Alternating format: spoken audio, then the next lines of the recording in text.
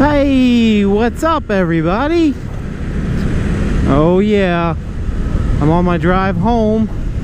I'm going a different way today because there's a fire in Topanga Canyon and they didn't have that road open for about a week and a half now, and it's kind of nice to drive that way because nobody's going that way. But the one half of that road is open, and that's the half that I can drive from this direction. So I'm going to be going this way. I'd like to give you guys a quick update. This is sort of a what the heck I've been doing, what my plans are. So I've been traveling. I went to Italy. I still got videos to upload from there. And then I got home, and about 3 days later I went to my hometown back in Indiana, and I spent 2 weeks there. Oh, and while I was in Italy, I didn't have internet basically the entire time. A little bit on my phone, and that was about it. So that was kind of a bummer. And then the first week I was in Indiana, I also did not have internet. A little bit on my phone again, but couldn't upload or do anything like that. So it's kind of nice actually. I just took a break from the YouTube world and didn't make any videos, and I did record some stuff in Italy of course, but not while I was in Indiana. And then I went then I worked. Then July 4th, and tomorrow, this is Wednesday, tomorrow on Thursday, I will be going to the Science and Energy Conference in Idaho. So I'll be gone another weekend. And yeah, I've been trying to edit and upload the few things I can. Look, it's kind of clear. You see that big line right there? That's haze and smoke and crap. Actually, it's pretty darn clear considering. I wonder if they got the fire completely out. It's so hard to tell. But they had the PCH, or the Topanga Canyon, closed for a while. Anyway, so I got, this is like the first time I've ridden this bike in like 2.5 weeks. And then I won't get to ride it for another 5 days. I kind of like driving this thing. It's a lot of fun. It's been a little more warmer around here though, which isn't necessarily fun because I do bundle up and make sure I'm safe, and it's kind of hot. Got the long sleeves on. I could crack open the zippers on these arms. It'd probably feel better though. Anyway, so I've been working on that Ant e-carry printer. That's a fun little machine. One of my goals is to just put a heated bed on that thing and prove that you can connect it and get it working properly, and hopefully I can just use like spacers or something on the bottom and get the heat bed off the acrylic plate, and then it'd be sort of an easy fix. So that is one of my goals. That's such an interesting cloud line up there. Anyway, that's one of my goals. It seems that in the next month or so, 30 days or so, I may be reviewing another printer. I wasn't so sure I was going to continue reviewing printers. The Ant e-carry was really one of the simplest printers to review, and it was already assembled, and even though I had to do some work on it, I think it was actually pretty beneficial for people. The next one I'm going to be reviewing is sort of a special one too. So what I did was I am able to kind of select which printer I'd like to do a review on, and I don't really want to do reviews on printers that are heavily reviewed already. So my goal is to give people the options of the other printers. So everybody's been doing the review on the CR10, and although it looks like a great machine, I'm not interested in reviewing it. There's too many reviews out there. So I decided to see if I could get a hold of this other printer, which is a 2-in-1 combo. And that is the reason that I wanted to review it, is because it's not only a 3D printer, it's also a laser engraver. So that'll sort of give me two things.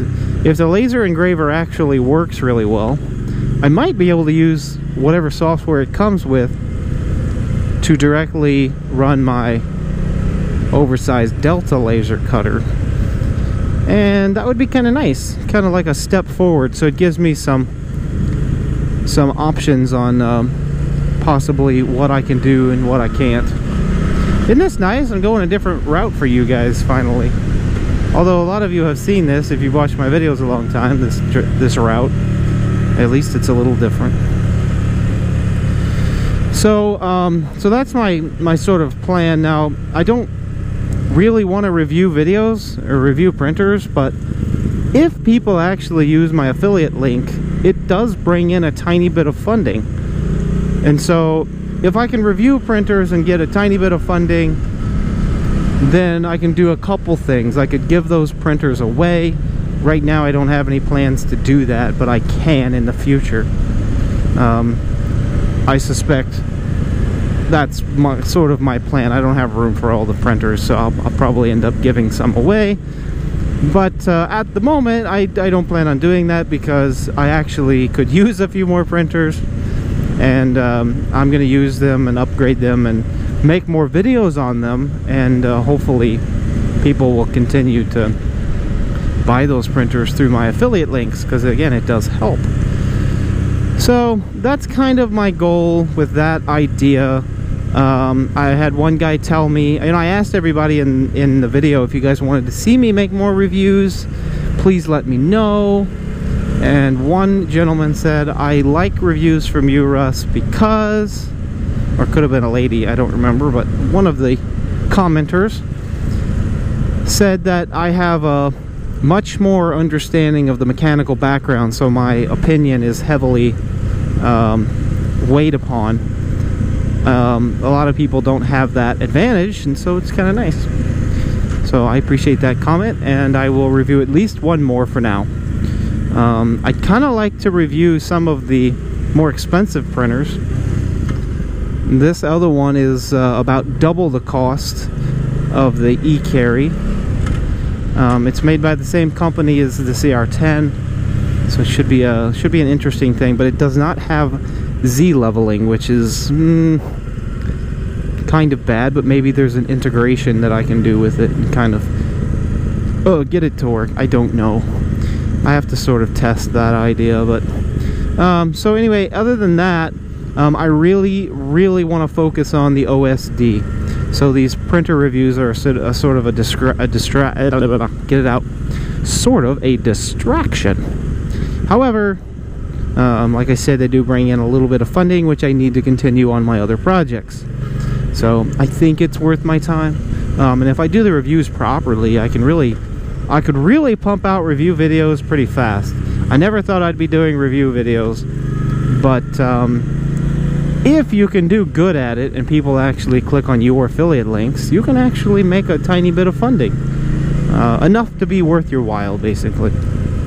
So we'll see how that goes. But it is what it is for now. We'll try one more and give it a shot.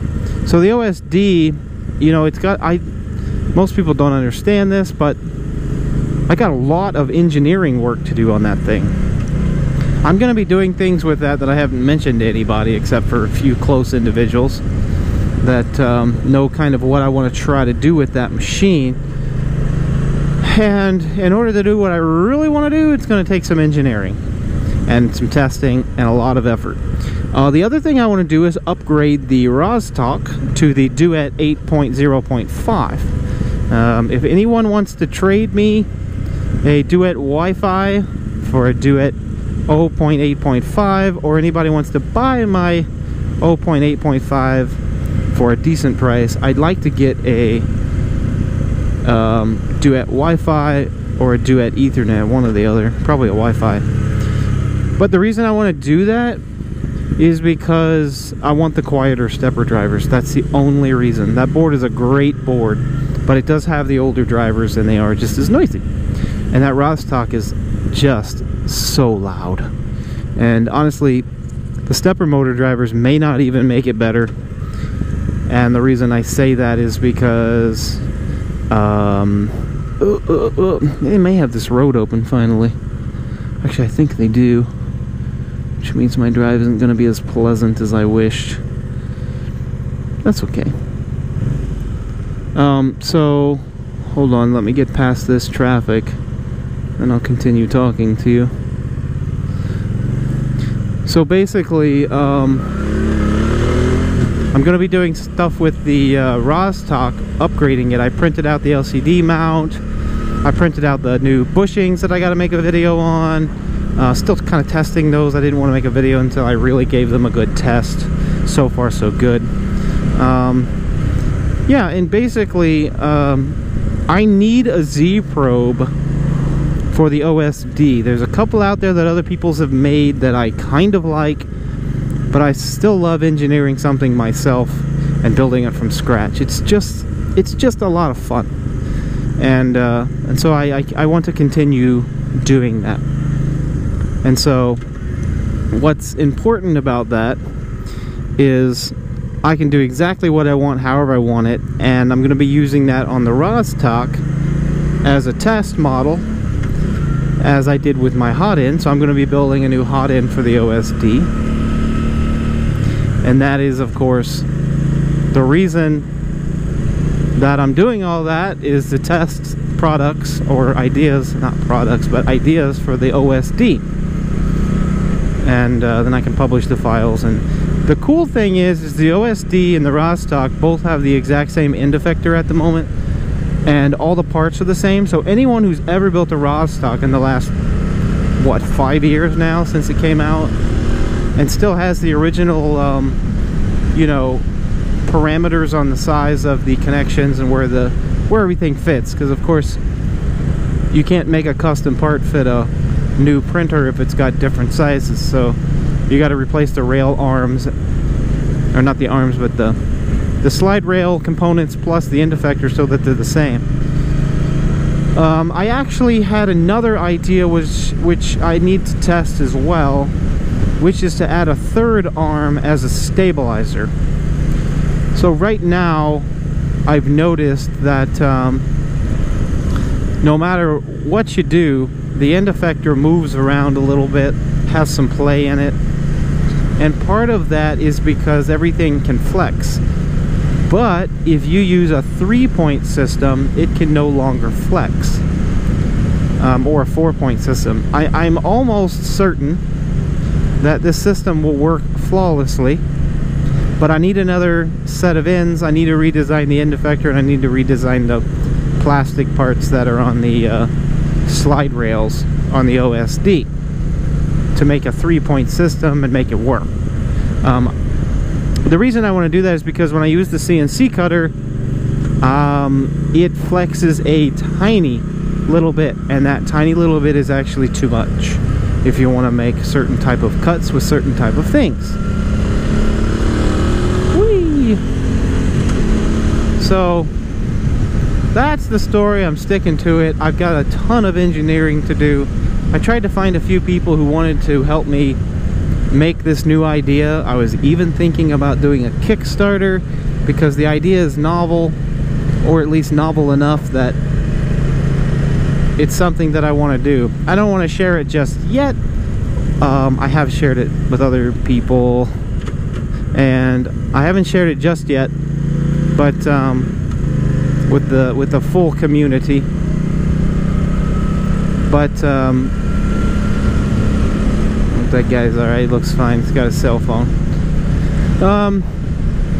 So I am kind of looking for a few people that I can trust that will help me start a Kickstarter, because I think this will be a pretty cool idea. Maybe not, but I think it will be. And the reason I think it will be is because I can take electronics that do not support multi-extrusion and make it support multi-extrusion with this simple trick. The bad thing is I know the Duet will handle this no problem without any extra hardware, but all the other electronics need to be able to run servos. So I'm kind of trading off some things to use servos, and not all electronics can use servos. But I think most of the firmwares can use servos now. It's just a matter of making sure that the firmware can and the hardware can. So it's kind of a good and a bad thing. I can save money on people's systems if they want to do a multi-material upgrade, kind of like the Prusa multi-material upgrade. And it's kind of good and bad, you know, you can go one way or the other. But I can't say just yet what it is, because I'm really excited about trying to get it to work on my own. And then I'll, of course, open source it so anybody can build it. But the reason I want to do a Kickstarter is because it's possibly a way to bring in a tiny bit of funding, which is always needed to continue working on projects. That's really the only reason I want to do it via Kickstarter. But if no one helps me and I can't get a group of people to help me with Kickstarter and actually be a part of that, and trustworthy people that I know will follow through, then basically I will just be open sourcing everything the way I always do, and don't worry about the Kickstarter. So that's my story, and I'm sticking to it. I hope you guys had a happy 4th of July. Canadian flag. Interesting. I am in America, but I'll support Canada. Go Canada! Anyway, yeah. That's all I got. It's getting hot now. I'm out of the shade and I'm in the sun and I'm starting to sweat. So, thank you guys for supporting my work and liking these videos. And sorry I haven't made an update video in a while. I will be publishing more videos when I can, when I make them and edit them. To be honest, between making videos and editing videos, it's so much effort that I can't do any projects. So not uploading videos and not editing videos while I was away was a nice little break. I spend every single night editing videos and recording videos, and hardly any time ever actually working on projects anymore because I spend so much time editing. So I can fix that by recording videos in a proper manner, which I try to do sometimes, but sometimes it's not feasible to do it properly. I never write a script. I've only written one script, and I only used... It wasn't even a script, it was just some notes. And it was helpful, but it still took a ton of effort to edit that video because it wasn't scripted in a full script. So anyway, the sun is very bright. The traffic is really nice. I'm actually driving at a decent click. And yeah, I guess I'll see you guys another day. Yeah, I'll wait till we get up to the top of this hill. It's a really nice view.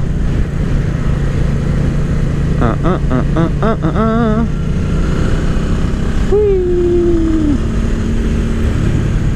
Well, it appears that Topanga Canyon is now open because all this traffic's coming from the PCH. So I can drive the other route now to work and it'll still be pretty clear. The reason I like going this way when the PCH is closed is because there's hardly any traffic. And when PCH is, well, not PCH, but Topanga Canyon, when it's open, it's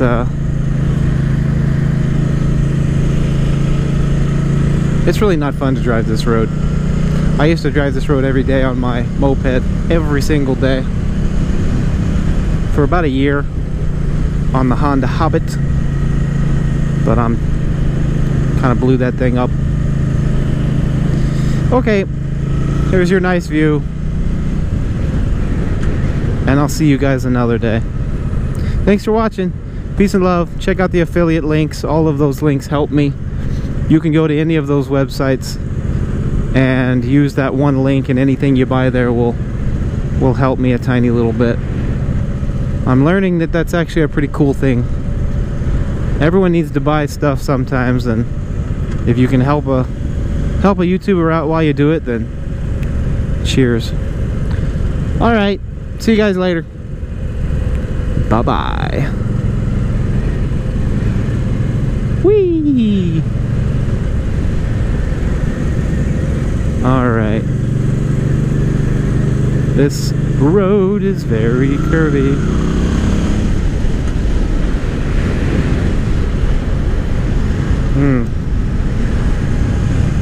Wonder if that stroller is still here. If it is, I should come get it. And the stroller is...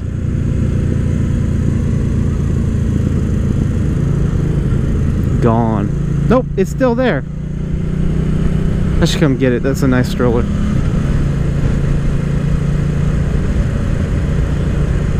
That semi was definitely over the line. Jeez. He was on the other side of the white line. That's seriously dangerous stuff right there.